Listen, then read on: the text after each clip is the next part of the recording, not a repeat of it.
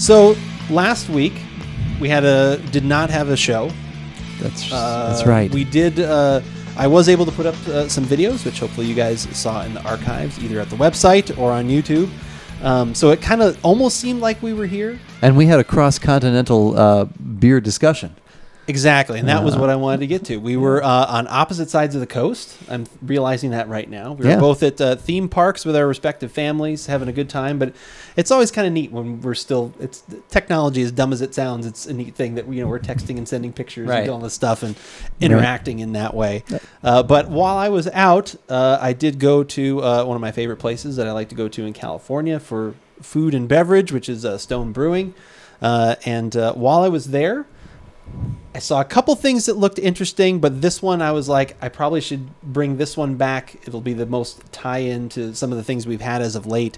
And I don't know how much longer they were going to have it around because it's a pilot beer that they created. And this one, we'll get into the date on it and that kind of thing too, which I didn't notice till after I'd gotten it.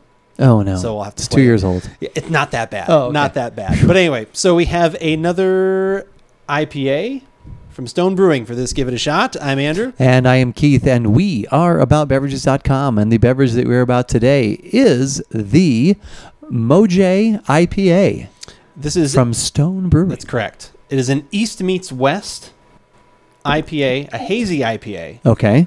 I believe it's 7, I can't quite read it on there, 7.4% alcohol, so it's not quite a double, but it's getting up there a little bit. Up, yeah. This was actually made by some home brewers, I believe. I think I have this info up. I hope that I can get over here quick enough and not look completely silly. And the Mojay, Mo is Mosaic, right? Yes, the Mo is Mosaic, and they felt that the cryo hops that they were using of Citra, I think cryo hops, almost seemed like squeezed OJ.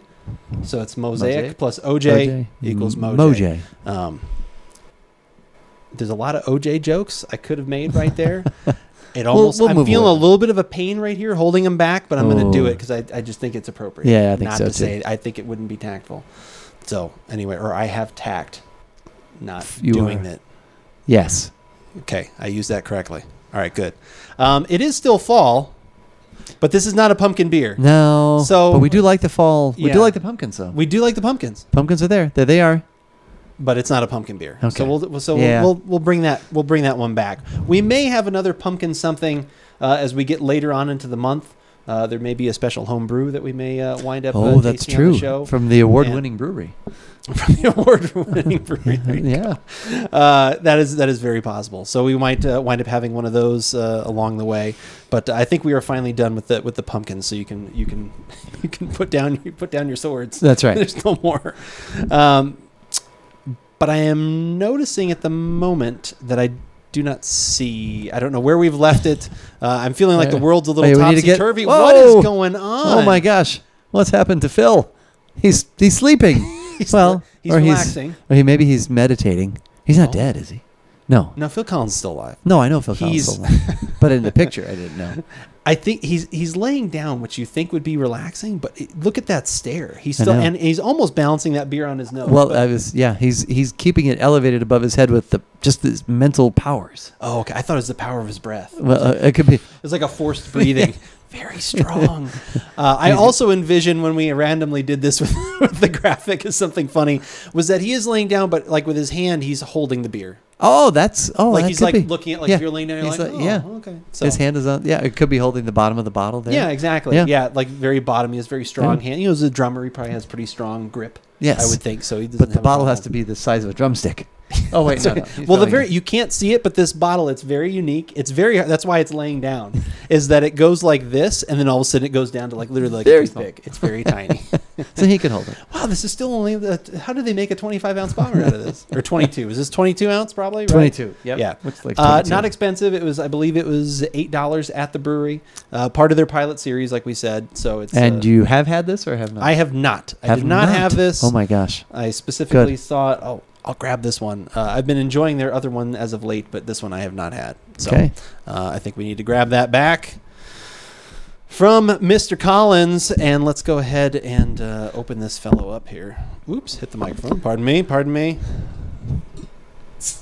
So when you say pilot program, what does that mean? So it looks like they're doing a bunch of one-off beers that only can be purchased at the brewery. Oh, okay. So you can only either this one I believe was brewed at Liberty Station and then distributed to the other Stone locations. Okay. So yeah, by pilot series it means they one-off this guy, and some of them initially are only on draft, but this one actually made it to that they brewed it and bottled. So we would, only in 22-ounce bottles. So obviously then there'd be no chance of this getting to Arizona. No, unless I guess if they liked it so much and wanted to make it like a featured limited release, but as of right now they have not done that. They have not done that, and I was thinking about, remember there for a while when they were doing those what was called like the stochasticity projects, and they were doing all those different. It seemed like on a regular basis, but I don't really see those anymore. Yeah, it's just another extension of that done differently, because like it's part of they do the hop revolver series still, where they've had the crystal and they've had some of the other different hop varieties that they single out and do for those. So I still have a 12-12-12 at my house. So that was the thing I was going to mention. I didn't notice this till I actually brought this up today when I couldn't find a graphic, so this is the best I could do. I actually took a picture of the bottle. Oh, it looks nice. all right. Yeah. But I did find information on it. This debuted on August 10th, 2018. Guess when this bottle's from. Oh, August 10th, 2018? Oh! Whoa. Synergy. So I didn't notice that when I bought it. I assumed it was a little fresher than that. Okay. But, 2 months, that's not... Yeah, could still be... It says it's good till into November, so we're not completely drinking it out of their season. That's funny. So will I. No, I'm just kidding. I'll be good until November. And then, not so much. Then, nothing. So it is a hazy IPA, so obviously we'd expect it not to be very clear. It's not the cloudiest thing I've ever seen. No, I was going to say, it's not super hazy either. Which, like I said, I think that's probably the East meets West thing. They're doing the East Coast, the hazy IPA, but then they're still bringing in their West Coast sensibilities. And it seems like Stone has been doing that a lot with their... I wouldn't say they're down on the hazy IPA, but they're definitely like, we got it. Right. This is a little bit of a fad. That was the one we're kind of tired. Yeah, we're kind of tired of hearing about it, so we'll make one, and we'll make a pretty good one, but maybe not as good as some of the other people that are doing them all the time. And they want to stick more with, like, we kind of created the West Coast IPA, or we're the founders of that movement, so we're sticking with that. So anyway, that's why a lot of their stuff kind of crosses over. Oh, that's quite nice. That smells awesome, actually. Yeah, that's definitely a fruit explosion right there, but with a little bit of herbal bitterness in there as well. Yeah, I'm kind of getting in the back. Like initially hit me was all fruit, maybe not necessarily. There's orange fruit, juice. but I'm getting there's like also, peach. Yeah, and there's a little like zest too. It's not just the juicy parts of the fruit. It's also the rind, the zestiness. Pith. Yes, the pith.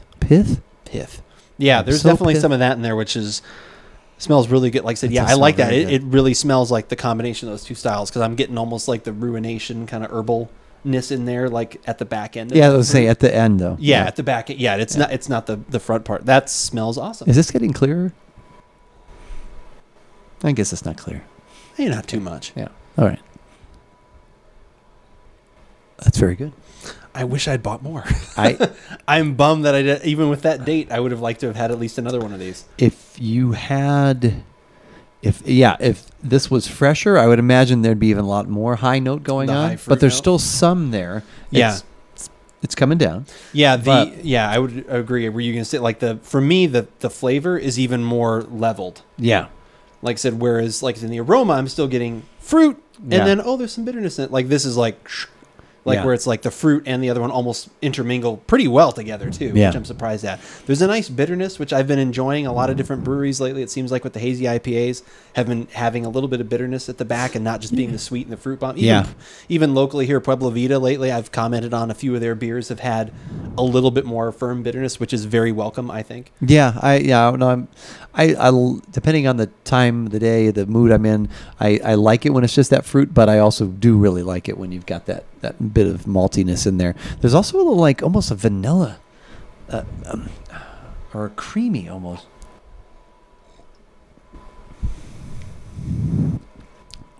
It's kind of a high creamy note to me, but like a creamy like sweet, or like like a creamy like like half and half, or like not that creamy, like a maybe like a vanilla custard or something. There's a little something like that in there too. Delicate, but like still, That the fruit is really good. The bitter is really good. Yeah, it's quite delicious. Yeah, it's very tasty. Yeah, that is really good. I bet there was even more of that orange component, like you said. If this was a little bit fresher, they make mention of like having this instead of a mimosa on a lazy Sunday, and I'd be all good with that. I don't like mimosas. Oh no, I'm coming out right now with a hard, firm stance. You're coming out of the mimosa closet? Possibly. No. And maybe it's just a sham. I don't know. It just gives me a really bad headache. Excuse me. Pardon me. Okay. I don't know. Like every time, the flavor is always fine, but it just never, like mimosas, just like never excited because I just know that then the aftermath of that. Well, yeah, especially if you know that's going to happen. Yeah. That's not good. Nobody needs that. I mean, I would if the before math was me having some delicious scotch and then knowing I might have a headache. I'd probably live with that. The before math. Well, we're just gonna we're not gonna address that. We have to address that's a real thing, right? The before math. That has to be a thing. Before math. Well, if you have aftermath, it's not just math. It's beforehand, though, isn't it? It's before math. The beforehand. But how can you be beforehand that's and aftermath? Before he has quite the beforehand that Andre Agassi. It's beforehand and aftermath. Oh wow! I don't even. Beforehand? I like before math. The before math. I think that's going to be a thing now. It's going to be turned into a meme on this channel. So sure. The before math. The before math. It's the preceding. Yeah, I like this a lot. Yeah, I'm bummed that I didn't buy another one. If you are actually in the area of Stone, even if this is a month and change old, I believe, or 2 months. 2 months now, be even more after you actually go get it. I recommend finding one. Draft would still be pretty tasty. You're going to be driving out? No. No. I'd have to make a trip there and then go right to the brewery. Back to Disneyland. This is the most expensive trip ever. Yeah, that is very delicious. I'm going to enjoy the rest of that for sure. But hopefully what also the rest of you might enjoy is heading over to the website at AboutBeverages.com. That is the place where you can find more podcasts just like this, not necessarily about beer. We did a lot of things we've done wine, we've done lots of different spirits, sodas. Gin. We've done a lot of vodka, which water. We did enough of to know that we hate. And it is not, it's barely useful. We just don't get it. It's barely useful. Yeah. Although there is a new vodka that I've heard some promise to, and we'll talk about that maybe later. But anyway, any of that kind of stuff, information, light little bit of news here and there, that's the place to go. If you just want the video content and want the quick little rundowns, you can always subscribe to us on youtube.com. It's a tiny little website, just started out. You may not have even heard of it yet.